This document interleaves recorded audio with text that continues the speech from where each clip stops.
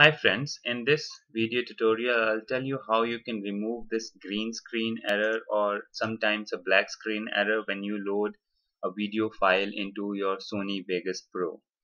So first thing that you should do is right click on the file that you have loaded, which is giving you a green screen.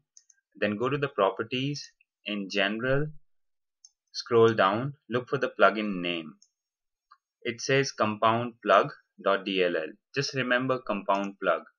Close the Sony Vegas Pro. Do not save any changes. Go to the directly where you have installed your Sony Vegas Pro.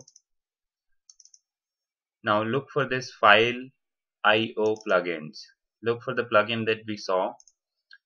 Here's the compound plug. Rename this. Just rename it and put an extra G at the end. Save the changes.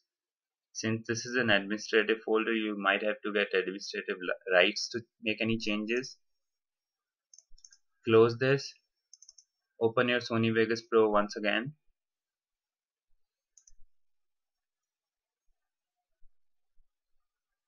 And once you have that opened, load the file which was giving you error.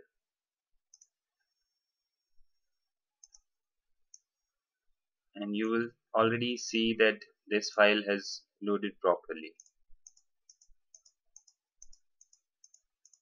And now if you go to the properties and general and plugin, you will see that the plugin name has changed.